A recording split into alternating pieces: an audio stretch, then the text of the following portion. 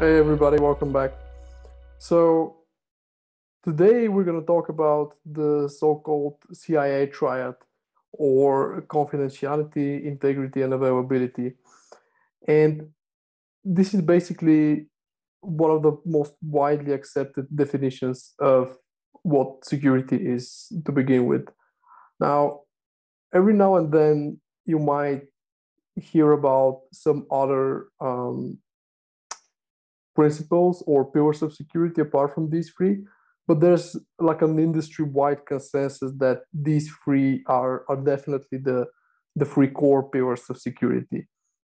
So please make sure to remember them, and we'll talk about what each one of them is about and how the three of them relate to each other. Um, just something to keep in mind up front. Security is about all three of them.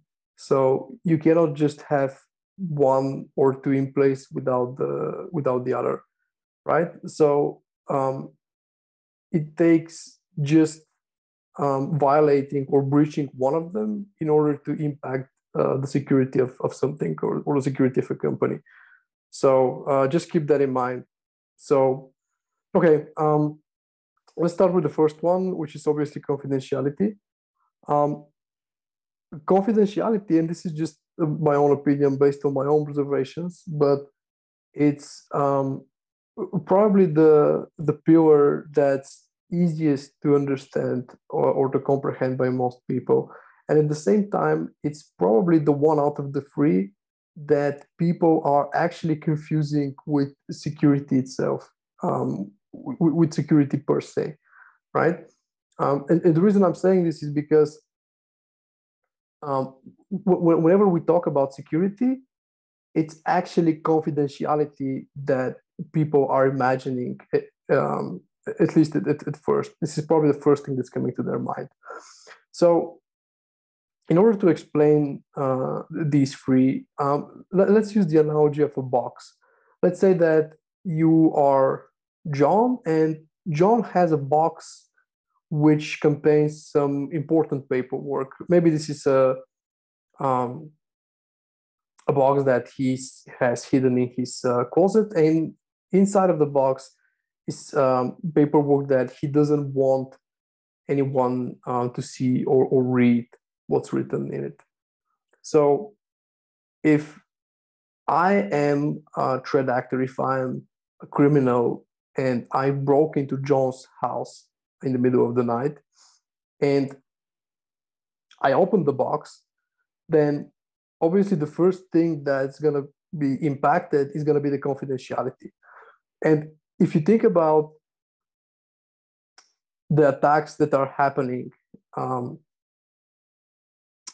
a global level, the cybersecurity attacks, the bigger portion of them are actually ones that are impacting confidentiality. And the reason is because the most sought after information that criminals want to take is actually something that they need to do by impacting the confidentiality of the information.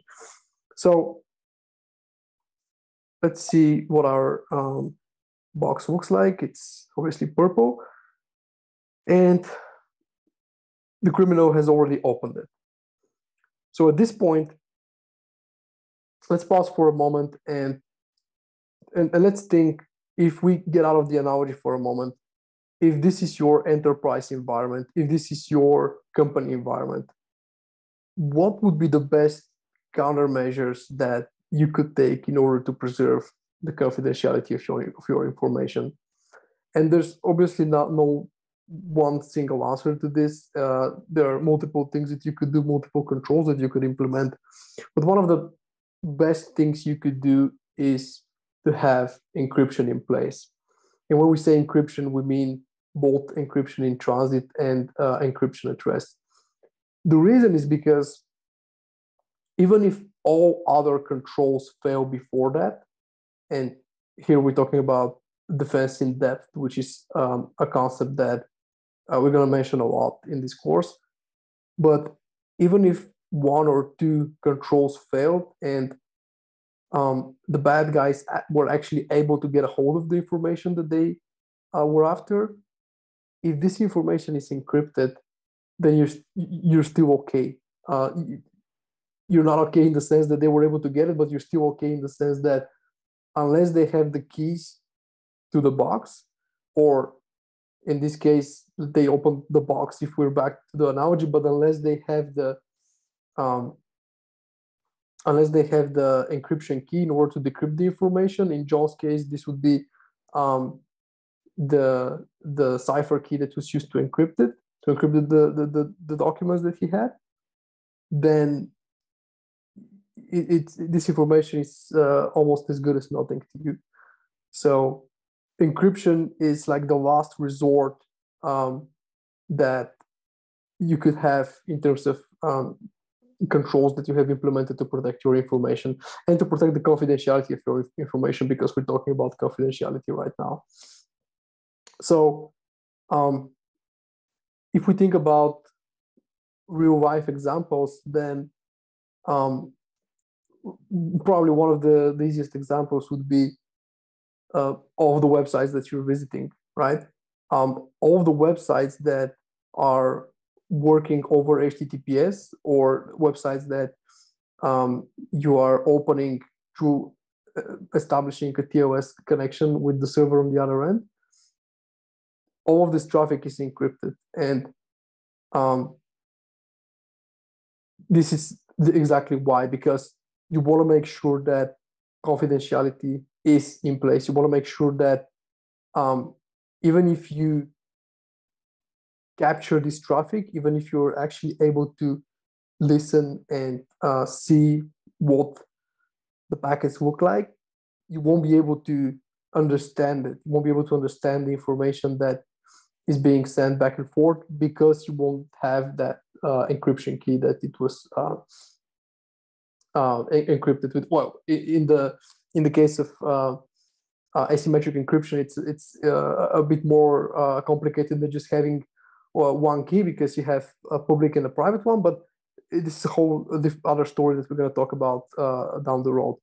So for now, just make sure to remember that encryption is one of the best ways in which you could preserve confidentiality. And just so that we're back to the analogy of the box,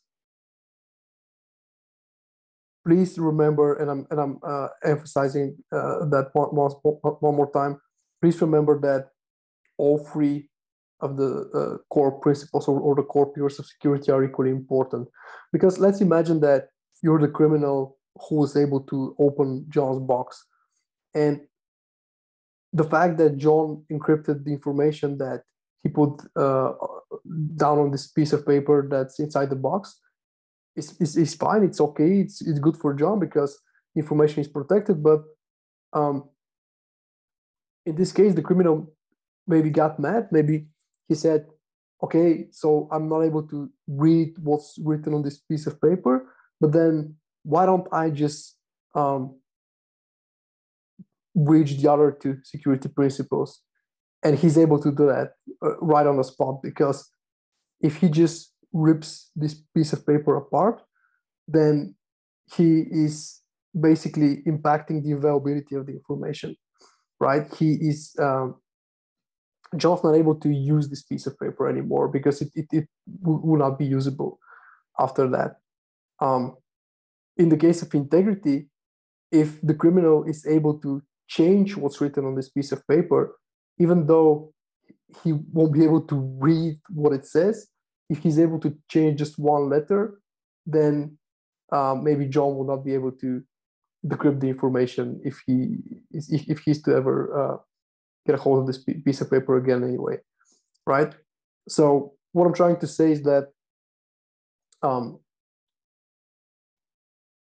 protecting confidentiality is important, but it's just as important as protecting the other two core security pillars, because some of them are actually easier to impact than the others.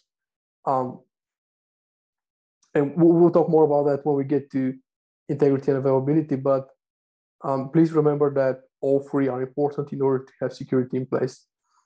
Okay, I'll talk to you in the next lecture. Thank you.